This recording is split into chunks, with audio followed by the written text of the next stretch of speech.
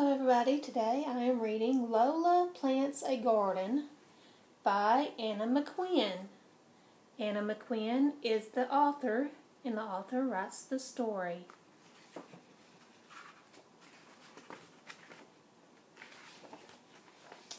Lola loves her book of garden poems. Her favorite poem is the one about Mary Mary.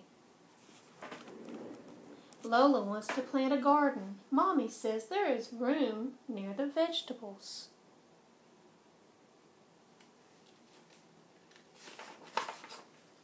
Lola gets books about gardens from the library.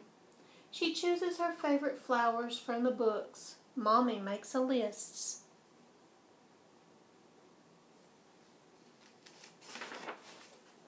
They go to the garden store to buy seeds.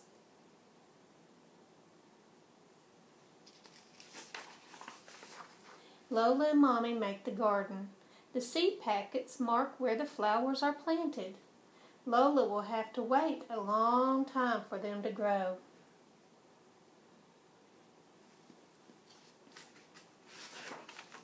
Lola makes her own flower book while she waits.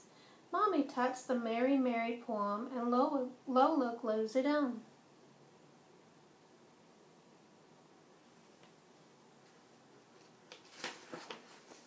Lola makes a string of bells. She finds shells and some old beads. She even makes a little Mary Mary.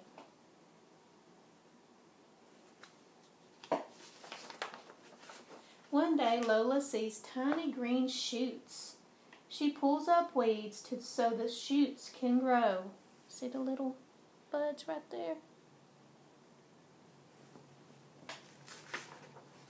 Lola's flowers grow bigger. They open up to the sun.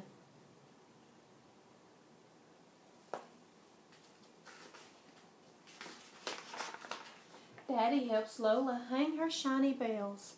Lola finds Mary Mary a special spot. It's just perfect.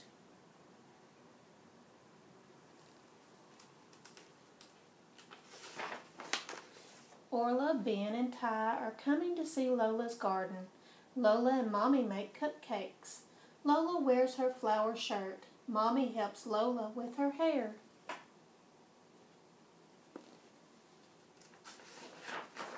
Lola's friends love everything about her garden. They share the crunchy peas and sweet strawberries that Mommy grew.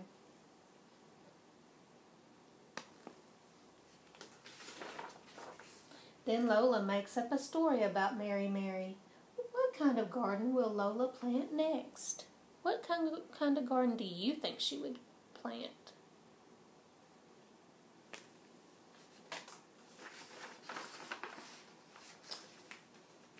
Lola, Lola extraordinary, how does your garden grow? With flowers, seeds, and shells and beads, and happy friends all in a row.